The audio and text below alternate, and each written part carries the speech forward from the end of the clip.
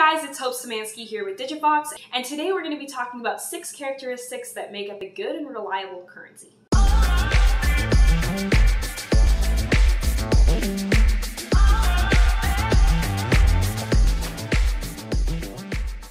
So what do I mean by a good and reliable currency? Basically, what characteristics of a currency make it a good candidate for everyday use? This is purely an educational video meant to give you a little bit more knowledge and background about the world of currency and finance.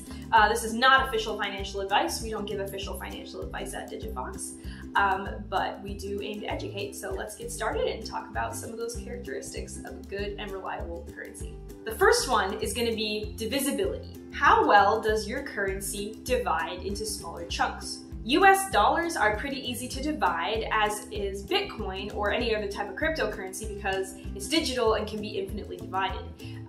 Gold, on the other hand, is a little bit harder to do that with. Next up, number 2, durability. Your currency has to be able to stand the test of time. So for instance, fruit would be a really bad currency. It's not durable, as it rots very, very easily. Flowers are also not good currency because they die after you cut them very easily, and they're very fragile, easy to be destroyed.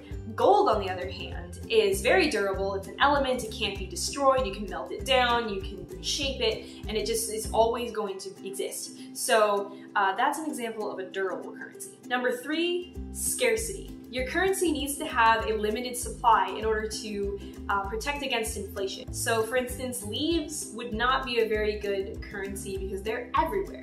Anyone can go and just pick them off the trees. The US dollar, too, arguably isn't scarce, as the government can print and does print as much as they want at will. Gold, on the other hand, has a limited supply, and so therefore it is scarce, and a good example for the characteristic of scarcity, as is Bitcoin and other cryptocurrencies, as normally they have a limited supply that's meant to be mined over a certain amount of time.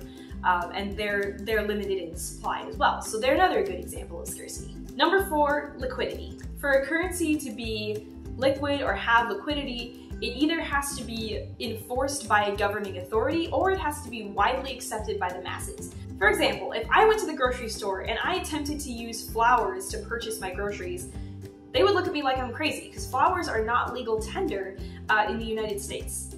The US dollar is a good example of a liquid currency. It's widely accepted in the US and in many other countries as well. Number 5, fungibility. Basically what that means is 1 ounce of gold equals 1 ounce of gold equals 1 ounce of gold, always, all the time, no exceptions.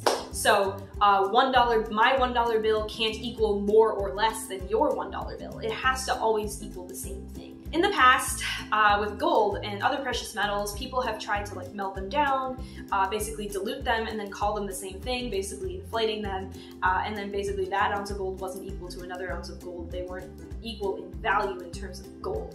Bitcoin's a good example of this as well. Half a Bitcoin is always going to equal half a Bitcoin. It's not like my supply of Bitcoin, like my 1 Bitcoin isn't going to be worth more than your 1 Bitcoin. They're always going to equal the same thing. And last but not least, number 6, portability. Your currency has to be able to be portable, has to be able to be easy to carry around and transfer and send across the world. Digital currency is a good example of this. Cryptocurrency is another really good example of this. It's all digital, it's on your phone, it's on your computer. It's not a physical object that you have to carry around, and you can send it across the world. It's really, really easy. A really bad example of this is gold and precious metals. They're really heavy, they're really cumbersome to carry around and transfer, and you can't send them across the globe. It's a physical object. Same thing with coins and paper money. It's easier to carry around, but it's hard to send across the world unless you mail it, which is easier than mailing gold, but digital currency is by far a lot easier and a much better example of portability. Well, that about wraps up our video here about the 6 characteristics of a good and reliable currency. I hope that helped out a little bit and was educational. Feel free to share this video and give us a like if you enjoyed it. And as always, feel free to contact us in our support app or on our website at digifox.finance if you have any questions at all. Take care, guys, and I will see you all in the next video. Bye!